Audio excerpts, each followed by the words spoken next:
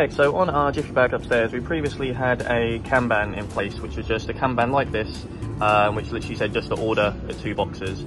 It didn't say where to put the Kanban once it'd been ordered, so there was no trail to say how it was ordered or if it had been ordered. So what I asked Jake to do was make this for us. So once this is ordered, it says on here you flip it over and then you put this here. So this indicates to anyone that comes up, they know that that's been ordered.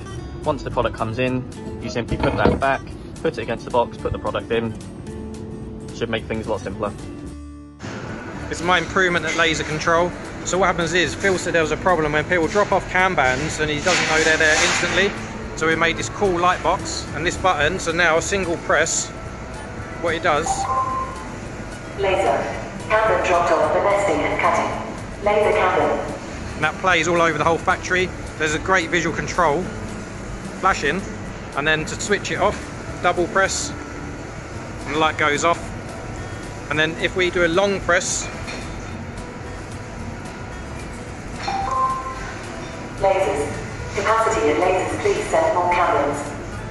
And there you go.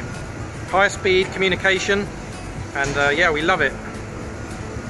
Just going to add a little shelf to the small press, so we've got a platform for the work. Here's the after, more space to work. Thank you, Phil. Just added a gauge for 45 for the 086 sides. Thank you. Okay, my improvement today is this big square. I needed it earlier to do a job, so just had one made. Premium, thank you. I've improved it now. I'm going to have ownership of this equipment, so I'll make sure the machine's turned off. I'll make sure the steel tubes are put away after use, and I'll make sure it's all just nice and tidy, make it a good standard. Thank you. Just added some labels here to the yellow paper holder, specifying what it is and what it can be used for. Looking around the office for things to 3S, notice some of these shelves are getting a little bit dirty, so I'm going to give them a good clean. So I've given these 2 shelves a good clean, and whilst cleaning I spotted a problem. That's empty. So I have to get some more biros ordered. So that's one of them situations that Jack's explaining with Studio today. When you 3S in, you find problems that need fixing. Just a couple of improvements here at the goods in printing desk.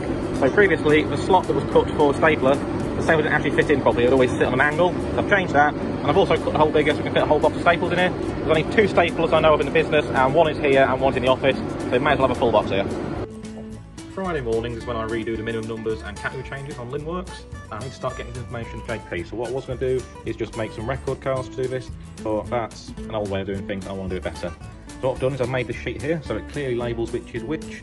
I can stick a date on there so he knows which week this is from if he wants to keep them for whatever reason. And to access this sheet quicker, I've added from Stream Deck, so it'll immediately open the PDF in Edge, and I can just print it and fill it out.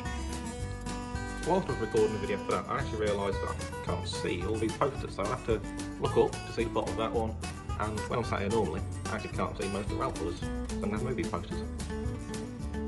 So very easy fix, just move them a bit higher up, so now when I'm sitting normally, I can still see all of them. So when I'm exporting DXFs on SolidWorks, I've got these shortcuts up here now. I used to have these written on the laptop, obviously the laptop is now securely under there, so I can't access it. So there's no replacement up here. So I always knew it was Control-Shift-E and Control-Shift-R, but I could never remember which way around it was. So I've got just a little reminder top of the screen where I use SolidWorks. Thanks to Jake's previous improvement with these glue dots, I've been able to keep the rub type far easier. There's about 6 or 7 labels here that can get stuck back on. Locations can be kept clean, tidy, and have far less chance of defects. Thank you.